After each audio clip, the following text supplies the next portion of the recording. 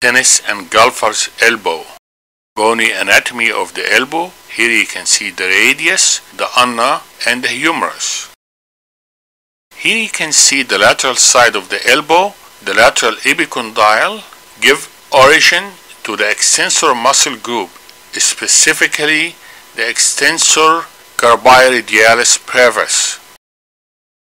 In this picture you see the bony anatomy, the ulna, the radius, and the humerus.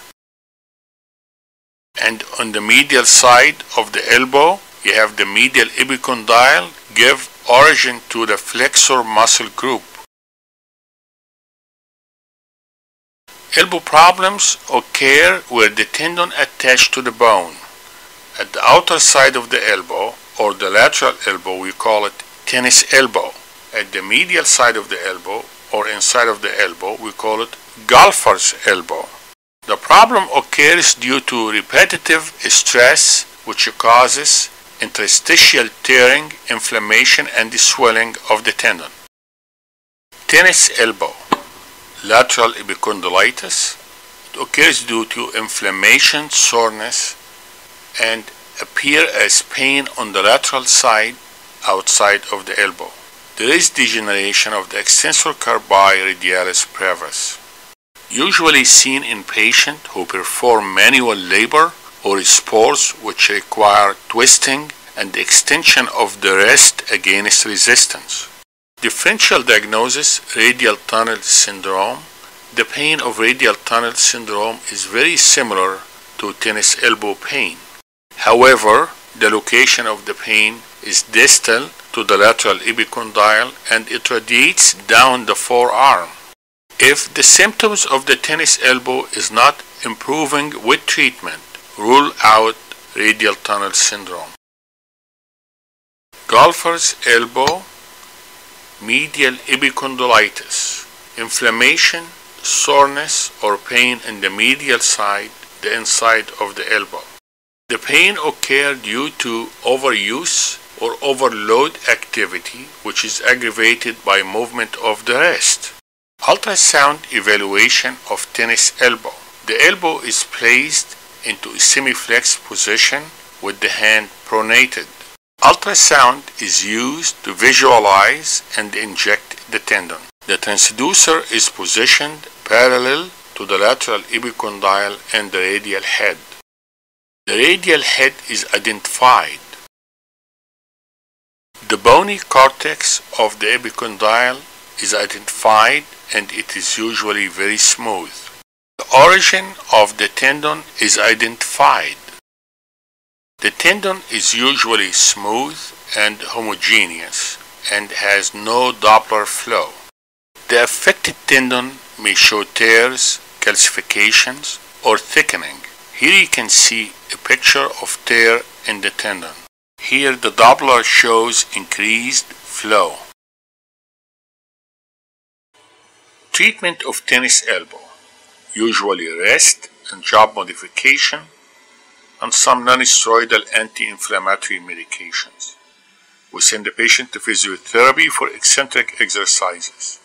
When that treatment doesn't work, we give the patient injection. It can be blind or ultrasound guided.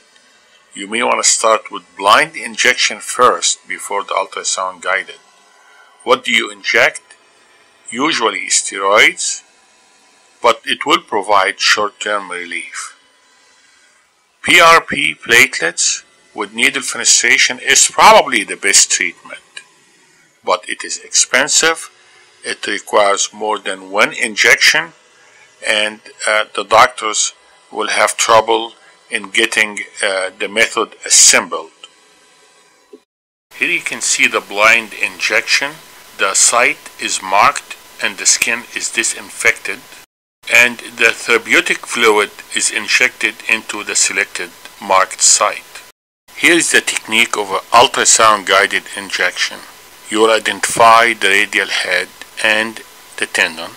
Under ultrasound guided technique, the needle is inserted and the needle will go through the tendon into the bony area of the lateral epicondyle, and fenestration of the tendon is usually done in conjunction with injection of the fluid, either steroids or plasma-rich platelets.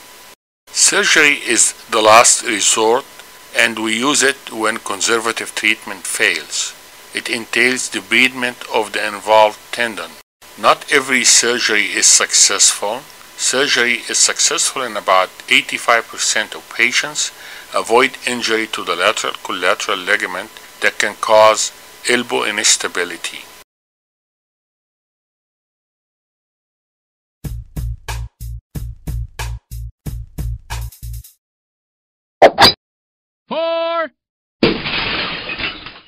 Oh no. I think it's time that I gave up this game. Not only is my golf game painful, but now so is my elbow. I better call the doc and see what he can do for me.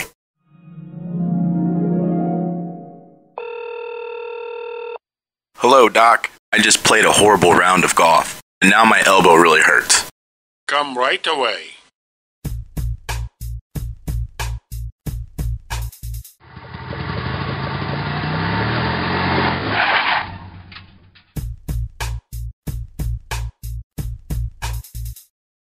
All my videos and this video is for educational purposes only.